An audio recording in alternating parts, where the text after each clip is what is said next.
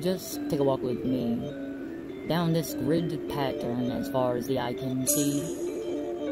And I promise it is not to be anything of a bull. But perhaps, silly bruh, from one eyebrow to the next one is how you can tell what I'm thinking and on which paradigm my mind seems to be slipping from coast to coast, from ocean to ocean, from most to most, to some of them dispose them to be with you, arm in arm, leg in leg, and man, I can't believe I just said such a simple phrase that makes you wonder what I'm up to these days. But I would tell you it's the same as always, but what sense does that make?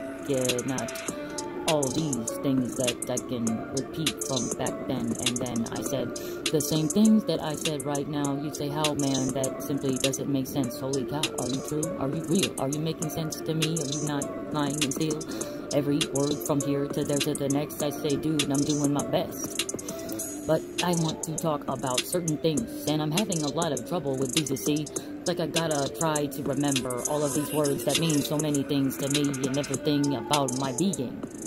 Like mathematical persuasions of seeing.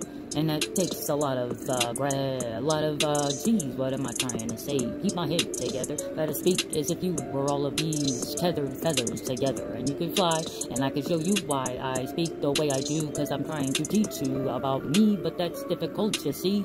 There are so many facets, I believe, not just to me, but to the world we, quote-unquote, see, or be a part of, or see the star of, or what is a star exactly?